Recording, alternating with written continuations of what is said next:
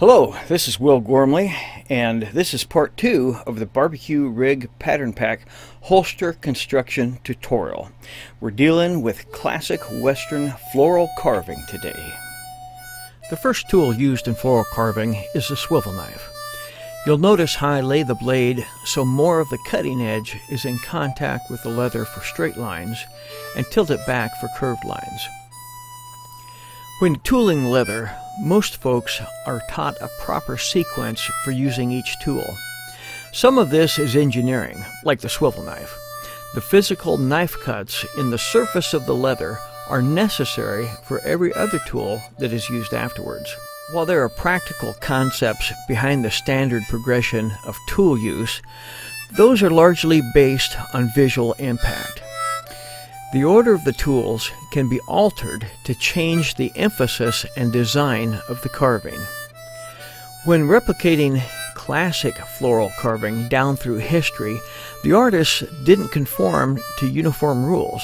So in some cases, to get the classic look of a historical pattern, you have to change it up a bit.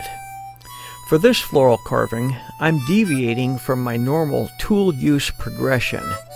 This delivers a different impact from each tool, best representing this classic floral carving.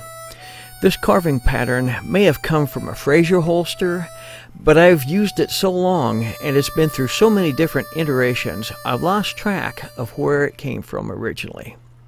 So, if the tool use progression in this tutorial isn't what you're accustomed to, relax. After viewing the tutorial, you can use whatever tools you like, when you want to use them, in whatever order you want to use them. And this actually gives the carving your own unique signature. This tutorial, like the pirate code, is more like guidelines. The next tool I use is a 1/2-inch beveler on the border of the pattern.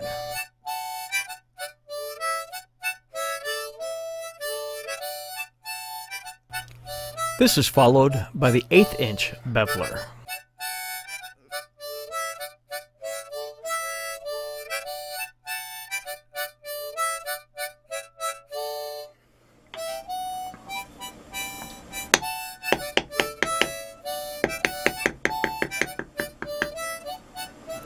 Next is the 1/4-inch pear shader, followed by the 1/8-inch pear shader.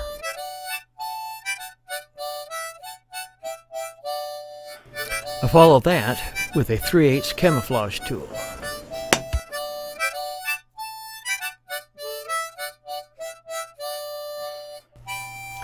Then I use a series of veiner tools from 1/2-inch, 5/8, 3/4, up to 1 inch and 3/8. But more important than the span of the veiner is the curve of the veiner. Select a veiner to match the curves in the carving the veiner is being used to highlight.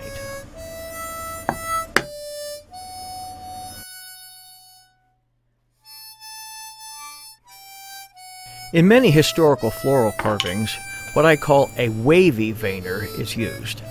Mine has a 3/4-inch span, but it was always too sharp and it was easy to cut too deeply into the leather. After about 20 years, I realized I could file down the edge so that it was flat, and I wouldn't have that problem anymore. Now I love my wavy veiner.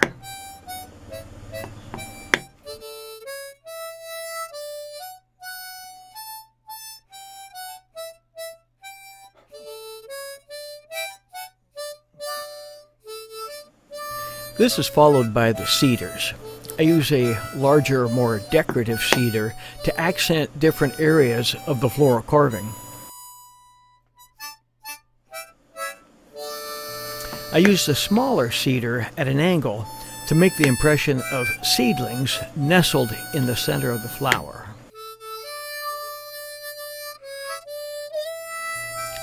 Next tool, the stop.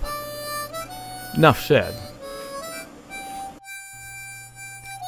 What makes the stop significant is the tool that follows it, the mule foot. Why it's called a mule foot rather than a mule hoof is beyond me. English is hard. But the goal in using the mule foot is to make each succeeding impression lighter than the last, so it seems to naturally fade out.